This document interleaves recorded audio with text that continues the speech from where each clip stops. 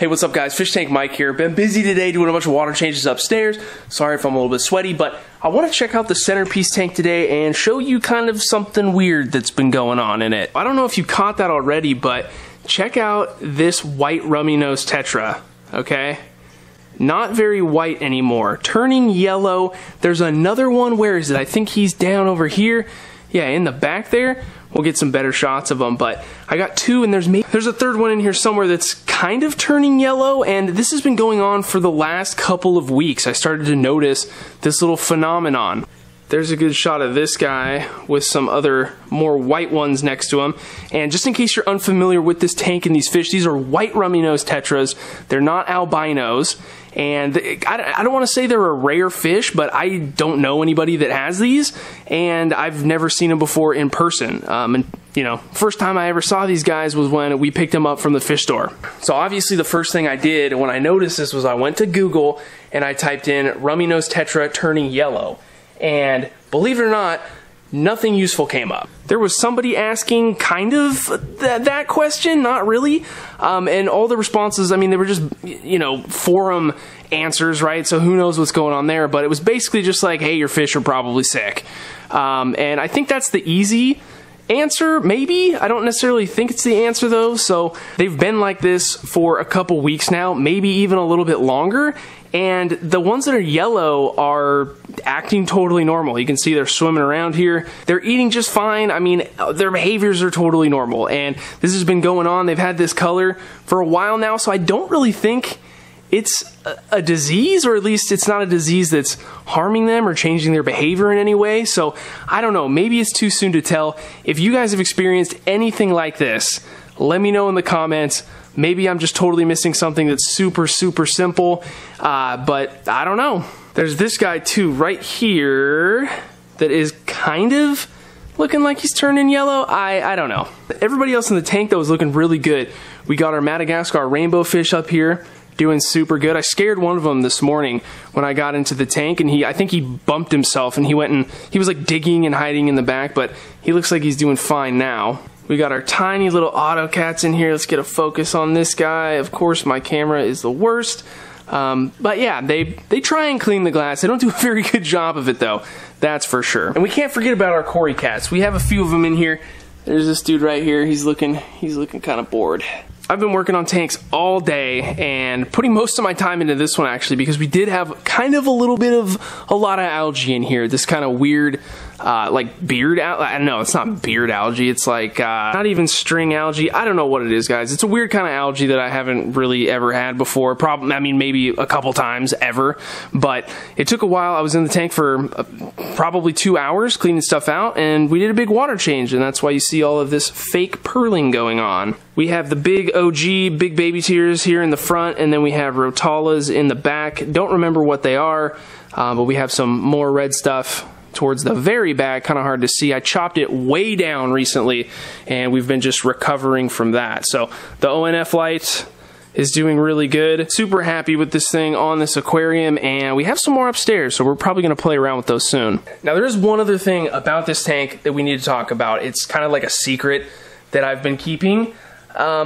It's a little controversial, maybe. I'm just gonna go ahead and pull one of these Suryu stones out, and we'll get this guy up to the top. Huh. Kind of sounds weird.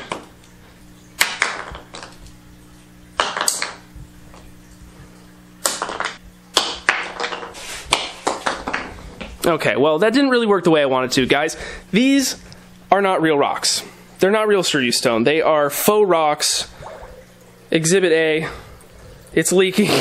It's leaking. These are actually faux rocks that are made by Current USA, okay? And before you freak out, I know fake rocks in a super awesome natural planted aquarium, not the coolest thing in the world, but hear me out. Getting yourself real natural, say for example, Suryu stone, can be expensive, especially if you're getting them online. If you can go to a local fish store and you can get this stuff for decently priced, by all means do that. I always say go support local fish stores before anybody else. But this rock, this faux rock, is so realistic looking, I bet nobody even knew that it was fake rock. And everybody that comes to my fish room and sees it in person doesn't know that it's fake either. It looks that realistic. So if this stuff is cheaper to buy online because it weighs much less, way less, and it looks pretty much just as good as the real thing, it also doesn't alter the water chemistry, if that's something you're concerned about, why would you not consider it just because it's fake? And look, this is something that I went back and forth on for a super long time. Is it going to be lame that I have fake rocks in here? And that's why I wanted to try it out, and for a while, before I even thought about sharing it with you guys. And don't worry, I'm not going to all of a sudden start using fake plants in my aquascapes or anything crazy like that, but the rock thing is kind of interesting. The rocks are also part of an aquascaping kit that come with the Current Serene all-in-one tank, and we actually have one of those in the other corner of the room. We're going to be checking that out here pretty soon and going over it, but again, I just wanted to do a little pilot test on the rocks and see what I thought of them. It's tough. I mean, if you can't tell the difference between the real thing and these, I mean, maybe you can, you know, now that you know they're fake. I mean, is it obvious that they are?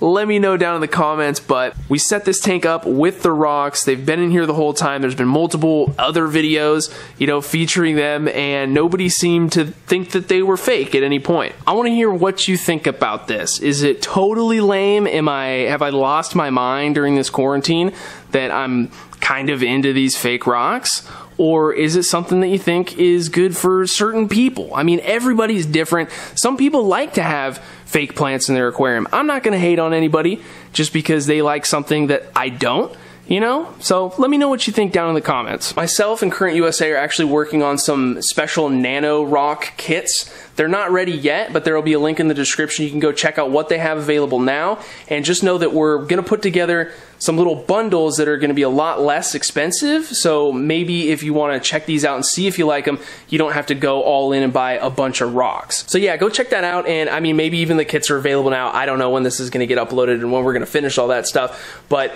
yeah, sorry for maybe not telling the truth about the rocks. In the video, I did say that we were adding Surrey stone, but nobody called me on it. Nobody could tell the difference. So anyway, kind of a fun little experiment. We'll see. Let's move on a little bit, guys. I'm not going to show the Ancient Gardens tank, which is over here, of course. There's going to be a separate video on a little story with that, but I mean, we can't even see the forest tank, and when we get close, we got all these reflections. The Avatar tank is just a total mossy mess. I mean, both of these tanks need to get totally redone. They need major facelifts. So we're gonna start to work on that here pretty soon.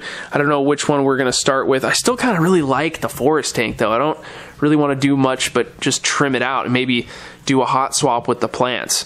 But we'll see. We can't skip the guppy wine glass. So we got our amazing red tuxedo guppies that have given birth many, many times to all of these lovely babies. There's some Amano shrimp down in here somewhere. I've kind of been pulling them out and putting them into some other tanks just because I need them to eat a little bit of hair and string algae. You know how it is. But yeah, we're just kind of chilling out here with all these babies, man. At some point, we are going to have to relocate these babies, though. I mean, the adults are just going to keep breeding and breeding and breeding. I don't know where we're going to put them, but maybe we can incorporate them into Pond Season 3, which I know has had a delayed start. I haven't really talked about it, but we'll address that here pretty soon. You like my floating congensis that we have in this tank? I can't get it to stay down there. No matter how much I bury those roots, it doesn't work. Oh well. In the last video, we were checking out the Waterbox Aquarium's Aqua Terrarium that we set up. And if you saw that video, you know we have a ton of babies in here. Always tough to film here. They're kind of a nightmare. The above view might be a little bit better, but I'm starting to think that there's been multiple spawns in here just based on the size of some of these larger fry. And if we pan around here, you might be able to pick up some super, super tiny ones. You might not be able to see them. They're really tough to film, guys, but I'm super excited. Like the parents, I don't know where they are. I think they're hiding back here. This is their kind of like their breeding cave, I think. So maybe they're just continually breeding in here. I don't know what the story is, but I absolutely love it, man. Like, I cannot wait to watch these fish get bigger and get that color that the adults have. I don't know how long that's going to take first time experiencing this, really, at least being able to watch it like this, and I can't wait to start moving these around. We're going to start pond season 3 here pretty soon, guys, and I don't want to give any spoilers, but there might be an indoor element to the whole thing. Maybe that's all I'll say. But the golden white cloud minnow, if you got a little tub outside, or whatever you're doing for your own pond season, the golden white cloud minnow is by far one of the best fish you can get. There's one of the adults right there, and you can already tell even from this angle, super easy to see in pretty much any pond. The coloration just pops so much. I think the best example I can give is what I experience out in my pond. I have cherry barbs out in it and some of these, and you can't see the cherry barbs at all. Like, you can see the goldfish, but these minnows have just that color pop that, bang, you can see them from a mile away, and they're just perfect for an outdoor, indoor, whatever kind of pond or tank you have. Super hardy, they're cold tolerant, and they're just awesome. Whew, okay, we're going to wrap this up, guys. I got to come over here so you can actually see me, but I think that's going to do it for the video. Thanks so much for hanging in there and watching today's video with me. It was a super long day full of water changes and a bunch of fish tank stuff, but I hope it was kind of a fun video for you. Help me out with the yellow rummy nose tetra. What's going on? Is it just the females or the males turning a color, or do they have some kind of disease or something? I don't know. Help me out. Google isn't helping me at all.